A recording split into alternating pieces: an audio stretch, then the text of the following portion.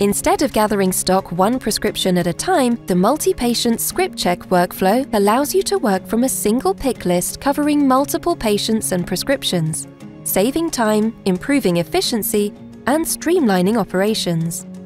To get started, each patient in your batch needs their own basket, each clearly numbered and labeled with a barcode. Let's say you're dispensing for 10 patients. That means you'll need 10 baskets, labeled from 1 to 10. How many patients you include in each batch is completely up to you. It could be 2, 10, or even 20. Just make sure you have enough bench space available. Remember, these baskets must not be stacked.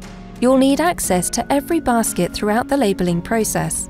Keep them close to your PC and barcode scanner for a smooth workflow. The system will generate one pick list for the whole batch. So if you're working on 10 patients, that pick list will include everything needed for those 10 prescriptions.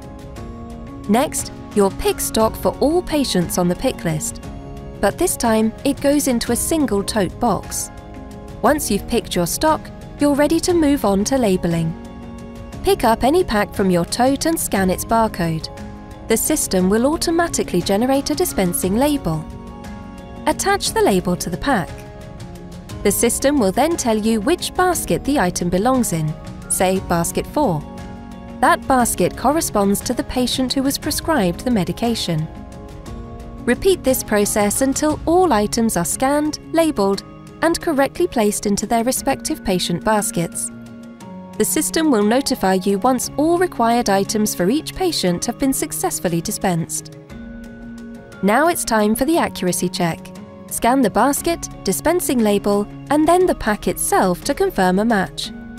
Do this for each basket one at a time. Once a basket is fully checked, you can bag and seal the items ready for collection. Here's what's different about the ScriptCheck workflow. 1. The pharmacist now only needs to perform the clinical check, which is the first step in the dispensing process, but only if one hasn't been completed in the last 12 months. 2. You're now collecting stock for multiple patients using a single pick list, rather than picking items one patient at a time. 3. You'll be labeling for multiple patients at the same time, so make sure you have enough bench space. 4. Barcode scanning is used at every stage, from generating dispensing labels to performing accuracy checks, improving efficiencies throughout the process.